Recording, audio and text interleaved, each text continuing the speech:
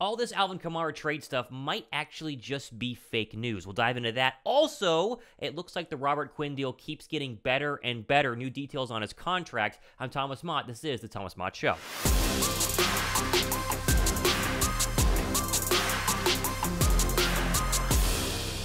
What's up, guys? Thomas Mott here. Welcome into the Thomas Mott Show on a Friday. And if you didn't think the trade deadline could get any more fun than it has the past couple of years, it's way more fun this year for Philadelphia. Not only did they make a big move with Robert Quinn, more on his contract a little bit later, there's a lot of rumors about them making another move for a potential running back. The question is, what's real, what's fake, what's true, what's fan fiction? We're going to dive into that today here on the Thomas Mott Show. Let's just start with an honest look at overall the situation with the Philadelphia Eagles and the New Orleans Saints, and this idea that the Eagles are trying to go ahead and trade for Alvin Kamara. We talked about this on the show yesterday, and I emphasized on that show that really there is not a true legit source saying Philadelphia is actively trying to get Alvin Kamara. I'm honest with you guys. If Adam Schefter tweets it, it's a true source in my opinion. If somebody without a blue check mark tweets it, hey, we can talk about it, but there's no guarantee. And a great example of this is this ML Football account. Now, the ML Football account has been right in the past. I'm not discrediting this as a complete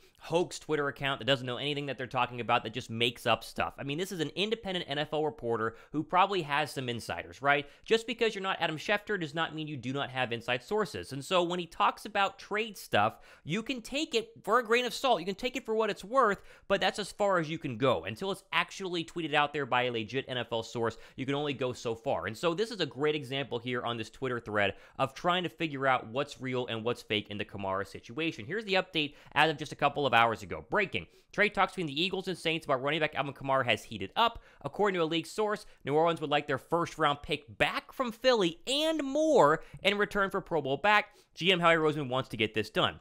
I saw this and I said, this is clearly a smokescreen. Whether he's actually getting legit sourcing, but they're telling him false information, or he's making stuff up, this is insane because there's a 0% chance that right now, current GM Howie Roseman would give up a first-round draft pick, the Saints' top 5 draft pick, for a running back who's due way too much money next year, pending legal issues, and honestly, he's good, but not worth, the 5th overall draft pick. Then, they retweeted or subtweeted themselves and updated, quote, to clarify, GM Howie Roseman has no plans on giving the Saints back their pick, but he wants Alvin Kamara and wants to get a deal done before the deadline. That sounds a little bit more realistic. I do believe that he's calling around. I do believe Philadelphia wants to add a running back, but giving up a first-round draft pick for Alvin Kamara was always ridiculous, and when I saw that tweet originally, I think that he also saw that that was a little ridiculous and amended the tweet by saying that they're not going to give back the first-round draft pick, but are trying. The question now is, what is a legit offer for Alvin Kamara? For me, I wouldn't give up anything more than a 4th or a 5th-round draft pick. Now, Philadelphia doesn't have a 4th or a 5th-round draft pick now because of the Robert Quinn trade for a 4th,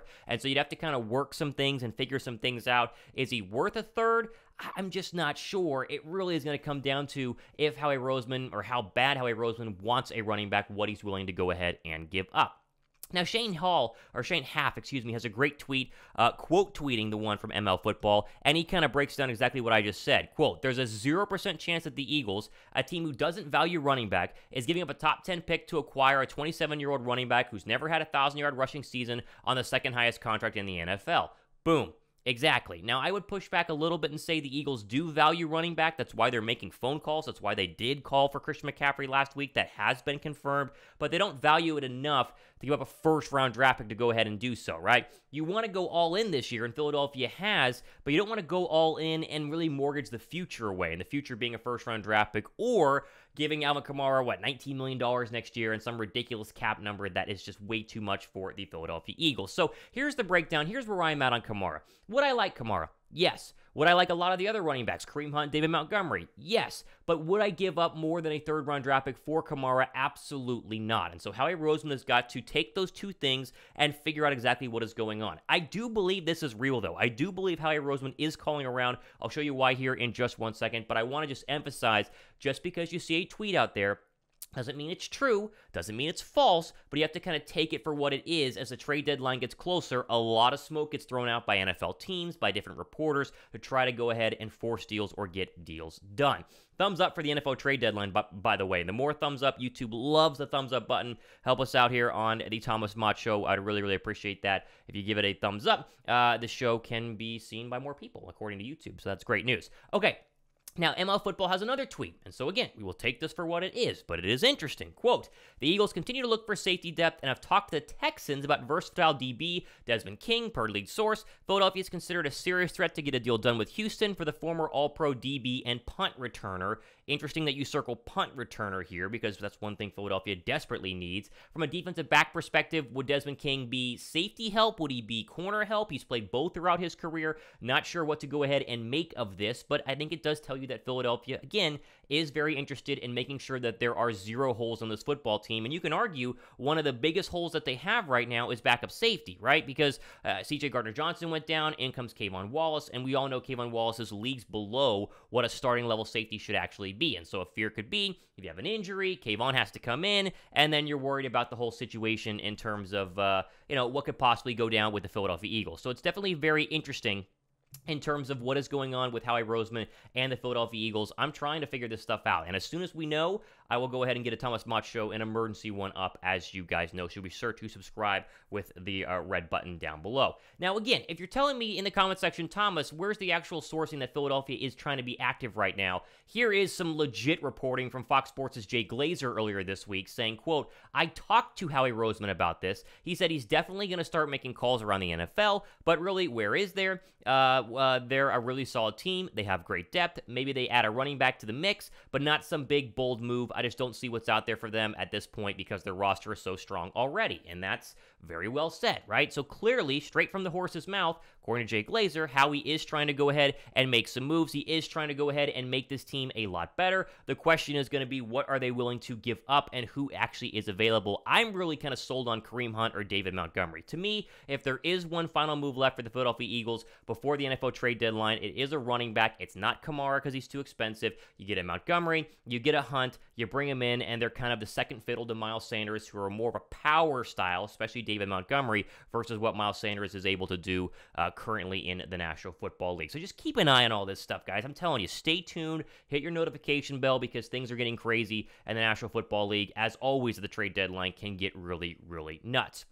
Okay, what's also nuts is this article you see on TFM right now, a DraftKings link for yours truly. Yes, DraftKings. We're making big moves here on the Thomas Mott Show. There's a great promo right now for DraftKings on what we're calling the Battle for Pennsylvania, Steelers versus Eagles, coming up on Sunday, and it's very simple. You see it here. Bet $5 on the Battle of PA, get $200 if the Eagles win, or if your bet hits, essentially. And so it is true. Like they say, legally cannot lie to you. To claim this offer, you sign up by clicking here. Link will be down below in the description box. Of course, sign me up, register a deposit $5+, and then place $5+ money line bet on the Eagles versus Steelers game and get $200 back if you pick the winner. That's $200 in addition to your winnings. Definitely go ahead and jump in on this deal. This is a fantastic overall betting option for those of you who are in legal betting states and are of age. That's important there. And it's DraftKings, right? This is crazy stuff here. DraftKings link. Definitely jump in and claim this offer. The link will be down below me in the description box. $5 to win 200 plus is a really, really good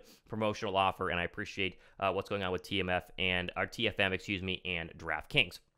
Okay, I want to move over to a little bit of details on the Robert Quinn situation. We got a lot more information this morning on his current contract situation and how great it is for the Eagles. This is what Nick Stone, who replied to this tweet, is saying. Howie Roseman is a wizard. You're a wizard, Howie, here. You see Haggard says to Howie Potter there. It's a great reply to the tweet, and here's why. Ian Rappaport, quote, when the Eagles traded for Robert Quinn, it was the culmination of a long negotiation for a top D end. As GM Howie Roseman was his usual deal-making self, along with the deal, the sides mutually agreed that Quinn be a free agent after 2022, cutting off his final two contract years.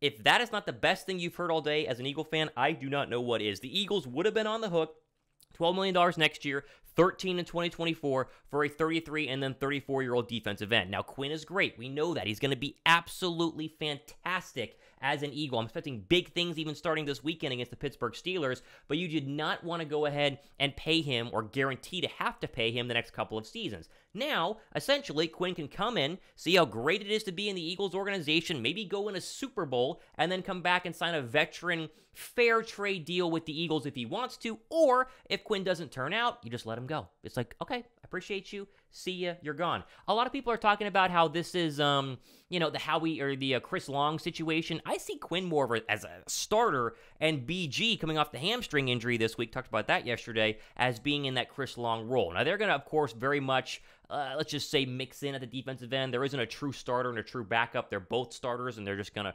rotate in there along a very active Eagle defensive line. But the fact you're not tied to $13 or $14 million the next couple of years with an aging defensive end, and despite how good we think he's going to be, is really, really good news. That's why Howie's the GOAT, man. That's why Howie Roseman has had the best offseason in recent GM NFL history. I cannot think of another offseason where you've had a season that is this good. Maybe when Denver got Peyton Manning, that might be, when Elway was running things in Denver, that might be the last time we saw an offseason come together as good as the Eagles had this offseason, and really into the season as well, as we're looking at the NFL trade deadline.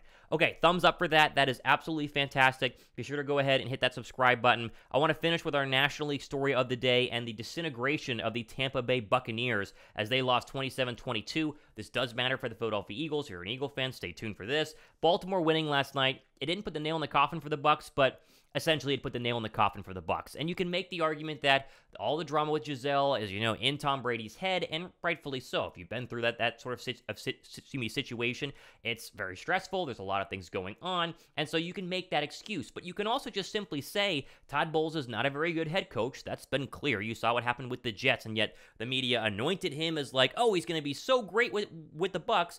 Clearly he's not. They've been banged up, incredibly bad on the offensive line. They're horrible running the football. Brady seems to be missing a step, and defensively, they're not a top 5 defense like you expected them to be going into the year. All this combines into a football team that, yeah, sure, maybe they can still sneak in as a wild card team or win their division because the NFC South is just that bad. But you would love to see, I don't want to jinx myself here, you'd love to see Brady and the Bucs at the link in the divisional round because the Eagles can get after Tom Brady and affect him. They can match up well with Mike Evans and Chris Godwin, and they can run all over a defense that used to be good against the run and is starting to struggle a little bit over the past couple of seasons.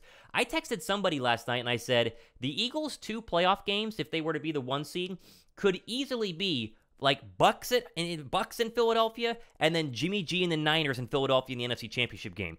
Bucs in Philadelphia or Kirk Cousins in the Minnesota Vikings in the NFC Championship game. It's not going to be a juggernaut run to get to the Super Bowl as it currently stands right now in the NFC, which is absolutely crazy and really, really good news. Okay, we'll keep an eye on what's going on at the NFL trade deadline, as we always do here on the Thomas Mott Show. Eagles or not, NFL or other NFL team or not, I'm going to, of course, keep you guys up to date here on your daily, hopefully, drive to or from work. Thankfully, it's the weekend, so your drive to and from the golf course this weekend or whatever it is. Plenty more stuff coming up here, including a look at the Steelers and the Eagles on Sunday, which is going to be a very, very good game. All right, I'm Thomas Mott, I should say. This has been the Thomas Mott Show. See ya.